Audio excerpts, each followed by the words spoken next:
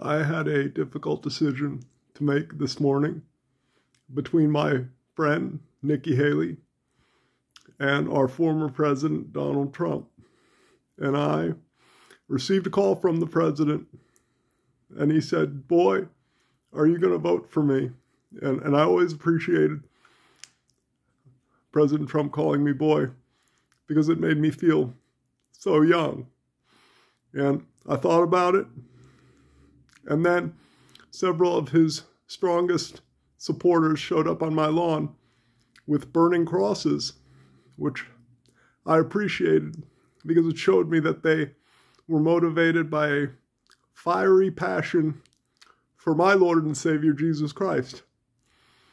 And President Trump sweetened the offer by saying that for the next 9 months, his daughter, Tiffany, and he was very clear that that did not mean Ivanka, but that his daughter, Tiffany, would agree to be my fake girlfriend for almost the entire year leading up to Election Day.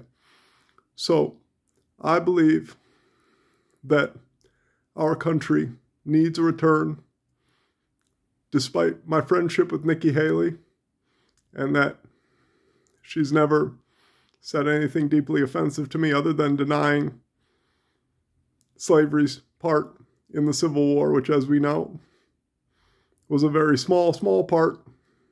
Please reelect me, South Carolina. But it was a part, nonetheless, of the Civil War. I am proud to stand with my commander-in-chief and the next president of the United States, my friend. And he told me I didn't have to call him president, that he preferred if I called him Mr. Donald. So I endorse Mr. Donald for president, for the GOP nomination. Now, I need to go on a fake date with Tiffany.